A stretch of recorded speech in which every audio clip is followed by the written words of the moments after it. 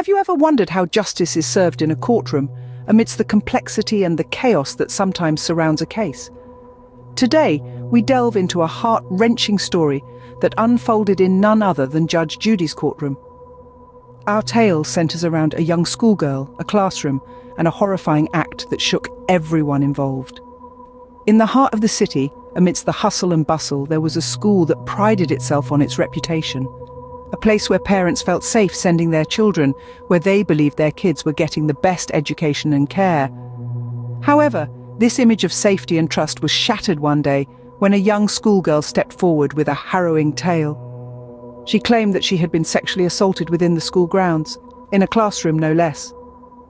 A place that was supposed to be a sanctuary of knowledge had turned into a scene of a terrifying crime. As the case was brought before Judge Judy, the courtroom fell silent. The raw emotion and the gravity of the accusations were palpable. The defense argued that there was no tangible evidence to support the girl's claims. They painted a picture of a peaceful school environment and a dedicated staff, questioning the credibility of the young girl's story. But the prosecution, armed with the girl's unwavering testimony and the support of her parents, fought back fiercely. They argued that the lack of physical evidence did not negate the emotional trauma the girl had suffered.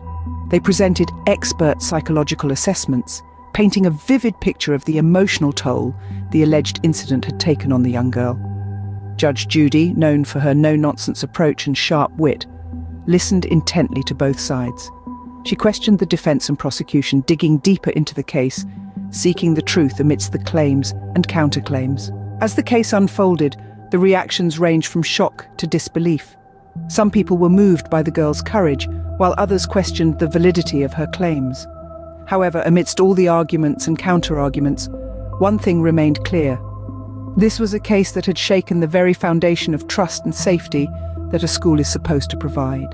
In the end, Judge Judy, with her years of experience and wisdom, made her judgment. She highlighted the importance of treating such allegations with utmost seriousness, emphasizing that the safety and welfare of a child should always be a priority. She also noted that while physical evidence might be lacking, the emotional evidence was clear and could not be ignored. In conclusion, Judge Judy ruled in favor of the young girl, stating that the school had failed in its duty to provide a safe environment for its students. This case served as a stark reminder of the importance of ensuring the safety and well-being of children in schools. It showed that even in the absence of physical evidence, the emotional trauma suffered by victims cannot be disregarded. This case is a poignant example of how justice is served, not just in Judge Judy's courtroom, but in every courtroom across the globe. It underscores the importance of listening, understanding, and acknowledging the experiences of victims, even when physical evidence is scarce. It's a powerful reminder that justice, while not always easy or straightforward, is always worth fighting for.